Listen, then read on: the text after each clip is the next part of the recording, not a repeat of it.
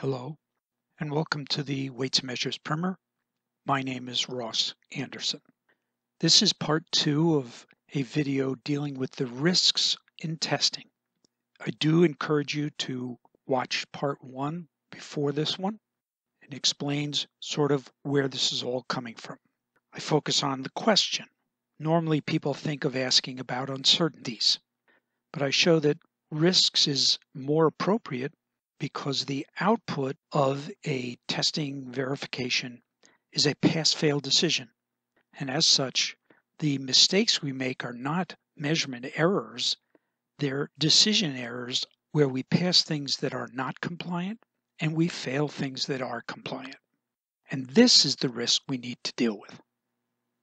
Because we don't know the uncertainties of the measurements, we don't know the actual distribution of the population, we can't really calculate the risks, but we can simulate the risks using Monte Carlo. I go on to describe the Monte Carlo method I will use, and that includes explicit treatment of the rounding that occurs on both the instrument scale and the verification scale.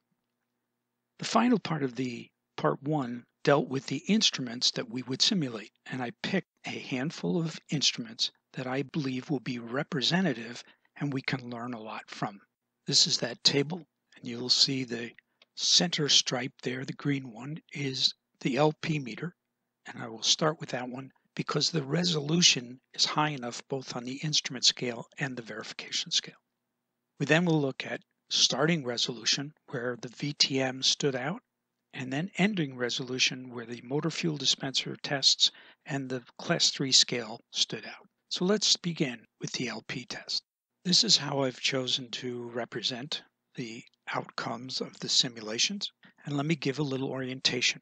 Up at the top, you'll see the title, the effects of test variability, and I give the instrument, the starting and ending resolution, and the target percent non-compliance.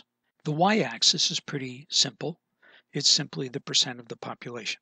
The x-axis is a fraction, 2 standard deviations of the test divided by the tolerance, which is sort of the inverse of the test uncertainty ratio, where we usually talk about the tolerance divided by the uncertainty of the measurement.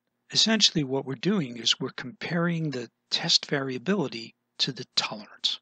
I'm plotting 4 lines from the simulation results. The first is the red line, which represents the actual failures. You will see that it's not a smooth line because there is some sampling error in how the simulator produces these errors. Next, we plot the purple and orange lines. These represent the false positives in purple and the false negatives in orange.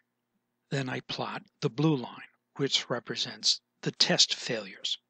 The test failures are always equal to the actual noncompliance plus the false negatives minus the false positives. A final note that I will be simulating at the equivalent of test uncertainty ratios of infinity, 10 to 1, 6 to 1, 4 to 1, 3 to 1, 2 to 1, and 1.5 to 1.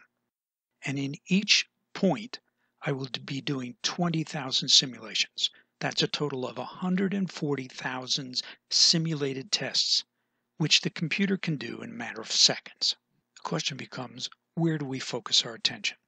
The place to start is to think about if the only source of variability occurred from the reference standard, the field standard. With LP, the tolerance on the field standard is 0.2 gallons. The maintenance tolerance is 1 gallon. So that's 1/5 or a 5-to-1 ratio. But because the field standard is verified by calibration verification, we can say with some certainty that there's about 100% chance that what leaves the lab is within the applicable tolerance. But I'm plotting the curve at 2 standard deviations, not 3. So we need to take 2/3 of the standard tolerance when plotting on the graph.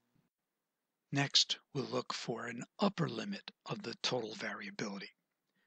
If we add the standard and the test method, we get the total, but they don't just add together, they combine as the root sum square. So if we choose 0.33 as an upper limit, what we'll get is approximately 1/3 of the maintenance tolerance in variability of the test. But remember, that's 2 sigma, not 3. Now we can solve for the contribution of the method by solving this equation for the method when we know the total and the standard. And we see that the method combines 84% of the variability at this level. This we can see by looking at the following table.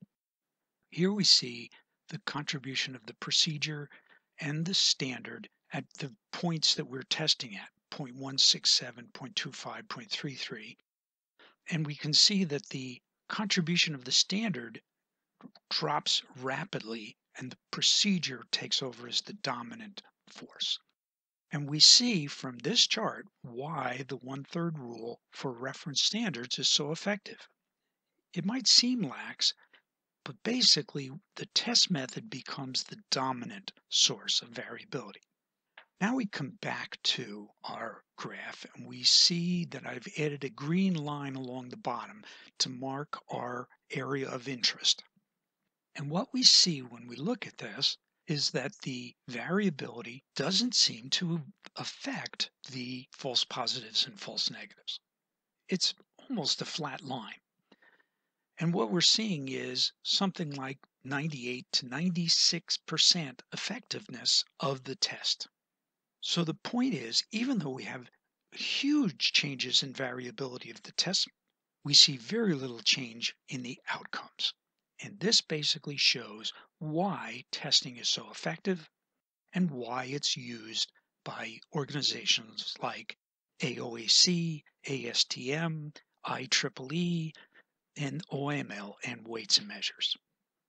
Before leaving LP, I want to also do a couple other compliance rates. So I bracketed the 8% that I started with at 6% and 10%. So what we're seeing is at 10%, we lose a little bit of effectiveness over 6%, but it's really pretty small. One last thing before I leave LP. LP is unique in that we don't stop at 100.0 on the instrument scale in our testing. Rather, we stop at a random point when the liquid gets into the middle of the gauge on the prover. Therefore, we're fully rounding off the instrument scale and the verification scale. And it doesn't matter whether it's analog or digital. That will become important when we move now to look at the starting resolution. With the VTM, we have this situation where there is a slight difference between a digital VTM and an analog VTM, and that's what we see plotted here. The difference is on a digital VTM, the rounding when we stop at 100.0 is plus or minus a half a scale division.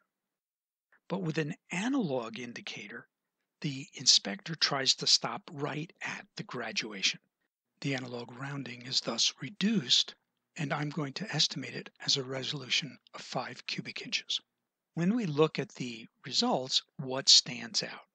If you look carefully, what stands out is that the orange line on the left-hand figure is elevated. And it's elevated by about 0.5%, 0.6%, and that is consistent across the whole range of the x-axis. So the digital start resolution of 1/3 of the maintenance tolerance increases the false negatives. Well, I wanted to re-verify that, so I looked at this with another instrument, and I chose to do it with a 20-liter test of a motor fuel device. We're going to use 50 milliliter scale divisions as our starting resolution. Now I can do this with the simulator, but you can't do it in real life because manufacturers don't make motor fuel dispensers with 0.05 liter graduation. Now what we see is the false negatives have actually gone up further. There are about 1.5% false negatives because of the decreased resolution. This led me to consider looking at multiple resolutions. And so what I did was I ran the motor fuel dispenser with 20 liters with starting resolutions starting at 10 milliliters, then going to 20, to 33 1/3, to 50, and finally 100 milliliter resolution. And what we see on the left-hand side, the false negatives start out increasing slowly and then they increase a lot. On the right-hand side, the false positives seem to be almost unaffected, just slightly when we go up to 100 milliliter resolution. The point is that if we have a start resolution that's at least 1/3 of the maintenance tolerance or smaller, the false negatives will be relatively small and within acceptable risks. Now we begin to look at end resolution. And what I'm looking at in the first set of graphs is the 20-liter test of a motor fuel dispenser. And the figure on the left is with 20 milliliter graduations on the prover, and on the right is 10 milliliters. In 2010, Handbook 1053 was changed to call for higher resolution on the neck. They went from a 4-inch neck to a 3-inch neck and reduced the division size by half. When we compare the two graphs, what stands out immediately is the elevation in the false positives. It goes from about 1% up to about 1.6%. So as we saw before on the false negatives, the resolution here has a effect on the false positives. But also look at the false negatives. You'll see that the orange line on the figure on the left has been slightly lowered, and this is important. This is also true of the 5-gallon test. Very similar graphs of the 5-gallon test measure with 1 cubic inches versus 1/2 cubic inch graduations. But to really see the effect of end resolution, let's look at the class 3 scales, and the figure on the left is the first tolerance step. Figure on the right is the second tolerance step. Everything seems to have gone crazy. The false positives are well over 4%, and the false negatives have dropped to nearly 0. So what's going on? Well, what's going on is that end resolution is highly important in getting the tolerances right. R76 requires that you resolve the errors to at least 0.2 E. So let's look at the graphs if we now change the figures and resolve the errors to 0.2 E. These two figures should look very, very similar to the 20-liter or 5-gallon tests we just got done looking at. By reducing the resolution to at least 1/5 of the maintenance tolerance, we get the errors within reasonable risks. Now you can use error weights or direct reading when D is equal to 0.2 E or 0.1 E for class 1 and 2. Here's the second tolerance step, reduced to 0.2 E resolution. And you can see this is getting us back to our normal figure where the false positives and false negatives are about the same. So the science tells us that this 1/5 of the maintenance tolerance as a resolution for the testing is about the lower limit. And it turns out that R76 requires 1/5 and Handbook 133 actually uses 1/6, about the same thing. But the other thing is that pushing beyond 1/10 of the maintenance tolerance is generally not cost effective. As I did before with the false negatives, I'm going to look at varying the end resolution this time, keeping the start resolution the same. In this case, we're going to use the motor fuel dispenser with 10 milliliter divisions as the starting resolution. But we're going to vary the end resolution starting at 10 milliliters, 20 milliliters, 33.3, 50 milliliters, and 100 milliliters. So we're going from 1/10 of the tolerance all the way up to equal to the tolerance. But now look at these graphs and you can see that false positives also affect the false negatives. As the false positives go up, the false negatives go down. We didn't see that before with start resolution. So what we can do is we can look at this graph and we can see that there's sort of a bottom line at 1/5 of the maintenance tolerance. That should be our starting point. We should not go higher than that in resolving the errors. If we do, we're going to have an increase in false positive and a damping effect on the false negatives. If we go back and look at the starting resolutions, very different picture. And the point is that we can push further up to about 1/3, maybe even 1/2 maintenance tolerance on the start resolution and not really lose too much in terms of risk. I'll show it to you in another way. Start in this figure by looking at the bell curve as the population of instruments. So these are the errors in the instruments that we're testing. And what we're seeing is that roughly 5% of the errors are outside the tolerance limit, 2.5% on either tail. When the resolution is equal to the maintenance tolerance, that's the bottom bar, you'll see that the false positive region, that half a division of rounding, eats up virtually all of the 2.5%. That's why we were seeing close to 4% false positives when we had resolution equal to the maintenance tolerance. But as we reduce it down to a half, to a quarter, to 1/5, to 1/6, we see that the proportion of green space above the tolerance decreases and it sort of tapers down. One of the concerns was that this was going to cost a lot of time and effort for our inspectors to be out there using error weights to determine these errors. But I don't think it's that big a deal. If the error is not at the tolerance value by direct reading, then we don't need error weights at all. But if the indication is at the tolerance value, there's a simple go, no-go test. If it's at the plus tolerance value, you add 0.4 of an E in error weights, and the indication must remain where it is. At the minus tolerance level, you add 0.6 E, and the indication must increase 1 E. But I need to dig a little further into this idea of risk. Up till now, risk has been an issue of probability of something happening. But a risk analysis typically considers not only the probability that something happens, but the seriousness of the impact. We can use the Monte Carlo simulations to give some visual representation to our decision errors. And in this case, what I'm doing is plotting a histogram of 2,000 tests of an LP simulation. The green represents compliant instruments that were passed. The red are non-compliant instruments that were failed. That's not what we're interested in. We're interested in the purple and the orange. The false positives are in purple and the false negatives are in orange. And because risk juxtaposes probability and severity, we see that testing yields low probability of injury and low severity of injury. That's the real power of testing. In the fundamental considerations, we see that tolerances are set to prevent serious injury to either buyer or seller. But the Handbook 44 tolerance should not be thought of as a dividing line. You're serious injury if you're out of tolerance. No, if it was, we would demand 100% compliance, but we don't.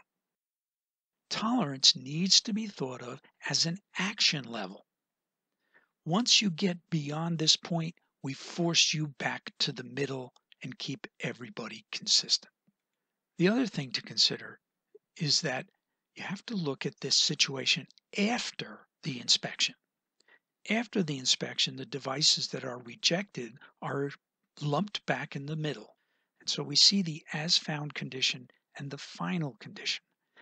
And so the only mistakes we're making in terms of what's left in the marketplace are these little purple tails on either end.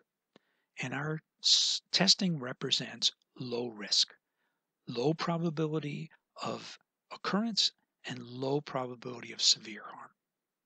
Why are we asking about risks? Why are we concerned? Because we lost confidence in testing.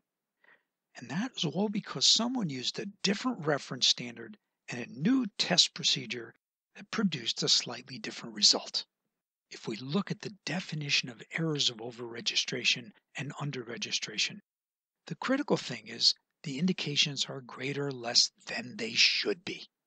All of a sudden, we were no longer sure what they should be. And it turns out that uncertainty, even if we knew it, wasn't going to help. And what's the problem? Test bias. Monte Carlo can only address variables of predictable sources. That's the things that show up if we did control charts or other things to monitor variability.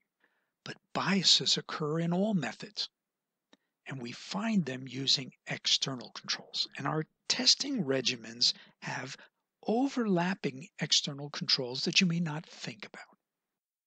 For example, each inspector is overlapped by multiple service technicians.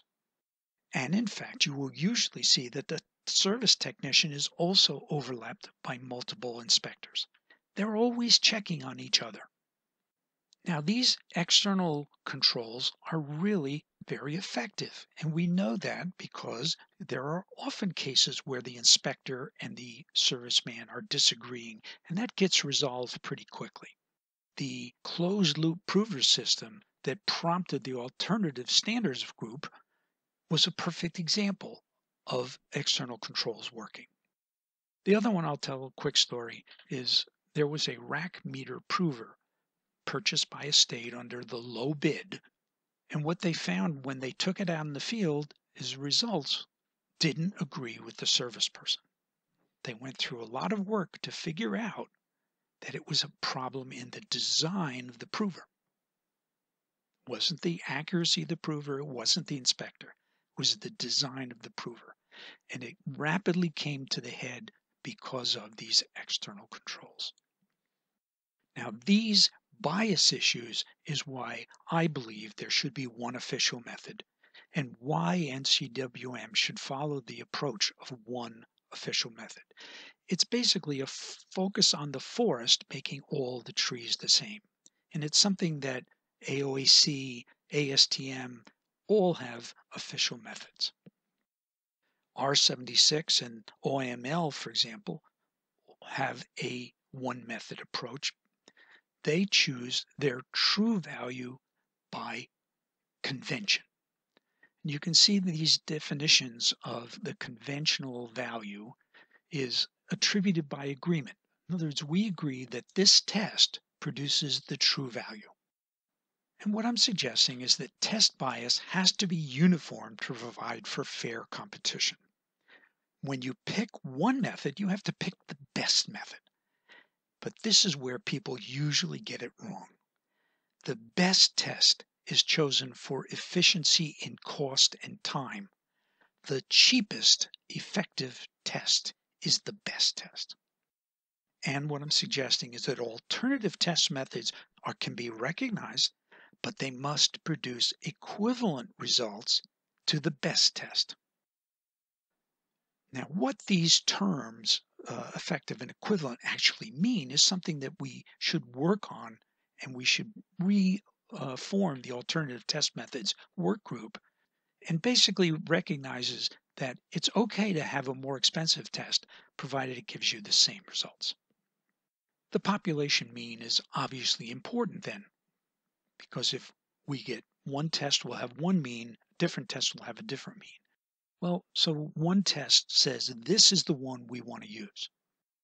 But what about the standard deviation of the tests? Well, it turns out that what Monte Carlo told us is the variability is far less critical than getting the mean right. And I think that follows along with what we're doing in Handbook 133. So let me sort of recap with 5 lessons that we learn about testing verification. The result of a verification is a compliance decision, not a measurement, and we want to ensure low risks of bad decisions. The 1/3 rule of the standard is effective because the contribution of the standard to the variability is kept quite small relative to the tolerances. Next, small differences in variability in the test method are not significant, since test variability has very little impact on our compliance decisions. The rounding, the start and ending rounding, is often very significant, so keep them to an appropriate fraction of the maintenance tolerance. And finally, the bias between test methods is our primary concern. So our conclusion? Well, the risks involved in testing verification are low. As I explained, low severity and low probability of occurrence. Our false positives, 1 to 2% of the population. It's interesting that buyers and sellers share this cost evenly. The false negatives, on the other hand, also are about 1 to 2% of the population. But the instrument owners and the regulatory officials bear the cost of this risk. Think about it. The owner bears the cost of the service call, and the regulatory official bears the cost of an additional inspection. Now, finally, my conclusion is that bias is controlled by the choice of the official method. Small biases within the uncertainty have no impact on profit or loss, and I think this is an important consideration. The science tells us that risks are low. We can have confidence in testing. Really fit with a quote I found in my research from Norman Schultz. It costs resources to avoid risks. Unreasonably cautious policies promise to be exceedingly expensive or extremely low on the cost-benefit scale. In other words, don't make this into a bigger problem than it has to be. Testing works just fine. And thus brings to a close our assessment of the risks in testing. And I hope that when you go forth and now begin testing scales in the future, you realize that we can have a lot of confidence in testing. Testing works. Thank you for listening.